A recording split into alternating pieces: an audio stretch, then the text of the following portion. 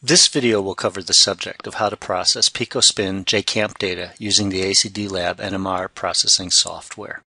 The first thing we need to do is have a set of data to work with. So I've navigated to the Files page on my instrument, and you can see there's a selection of files which we can work with. I'm going to select the propyl acetate file down here in the lower left corner. By clicking it, I'll gain access to the data. What I'm going to do is select Download All Data. And this will create a tar file that has the JCAMP data, the .jdx file contained within. I'm going to right-click the Downloads window that popped up. I'm going to select Open Containing Folder. And it'll automatically open into the Downloads folder where the file was downloaded. I use WinRAR to extract my tar file data. So what I'm going to do is I'm going to right-click and I'm going to say Extract to and the name of the file. And this will create a directory by the exact same name. I'm going to double-click, and you can see we have an FID-AVG file.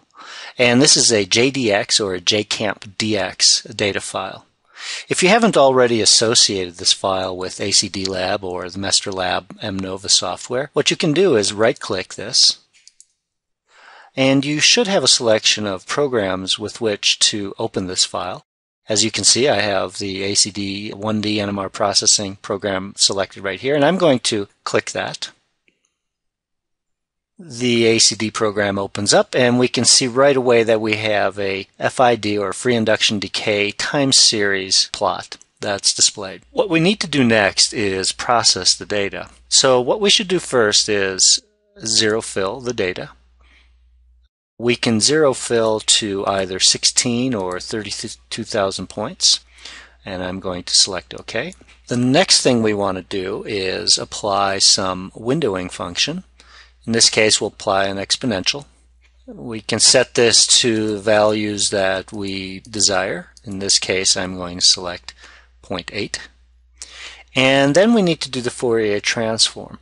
Typically, we would select the Fourier transform button here or the interactive Fourier transform button over here on the operation toolbar. However, in this case, with JCAMP data, we want to choose the Fourier transform options from the process menu up at the top. We navigate down to Fourier transform, and we choose complex transform instead of the default transform. The next thing we need to do is we need to reverse the spectrum. We will come up back to the process menu and choose reverse spectrum. We can now zoom in and take a look at our transformed data. What we should do next is apply a baseline correction, and I'm just going to use the auto detect baseline, and I'm going to check OK to accept the changes. We also want to reference the signal.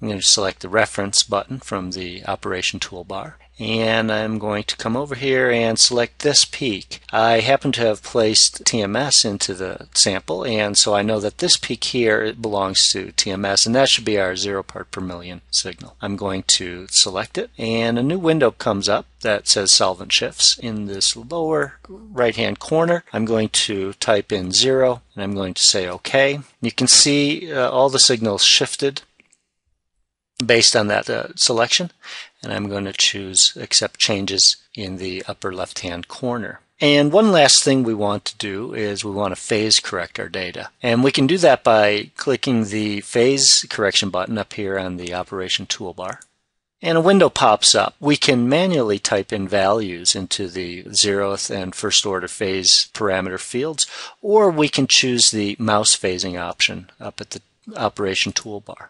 If we do that, we can click the left mouse button and get the 0th order phase correction applied in a dynamic fashion. If we release the left mouse button and then click the right mouse button, we can affect both the first and 0th order phases.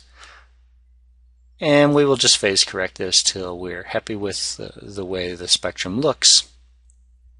And then, of course, to accept the changes we just made, we need to click the checkbox over here in the upper left-hand corner to accept these changes. And that's how you process picoSpin JCAMP data using the ACD NMR processing software.